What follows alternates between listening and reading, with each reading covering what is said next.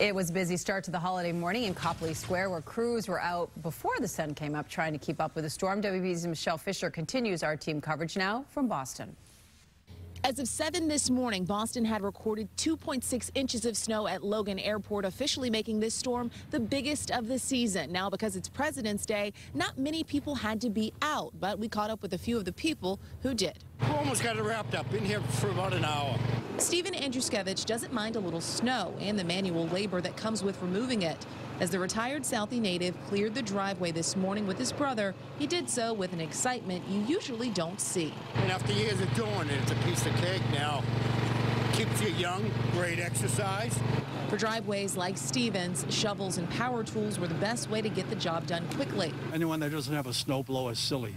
But for cars, handheld brushes were enough to take care of the light snow dusting. An easy job, Nigel Gurnett says, until a snowplow comes by. Right there in front of you, you've got to shovel it over again. That's the biggest headache around here.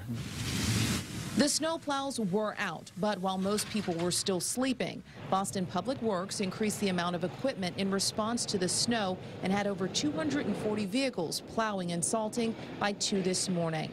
It could be one of the last times this year we see crews like these. Even before it ends, people are more than happy to call it a mild winter. Candlemas Day, February 2nd, celebrating halfway point of winter. Winters in Boston are so unpredictable.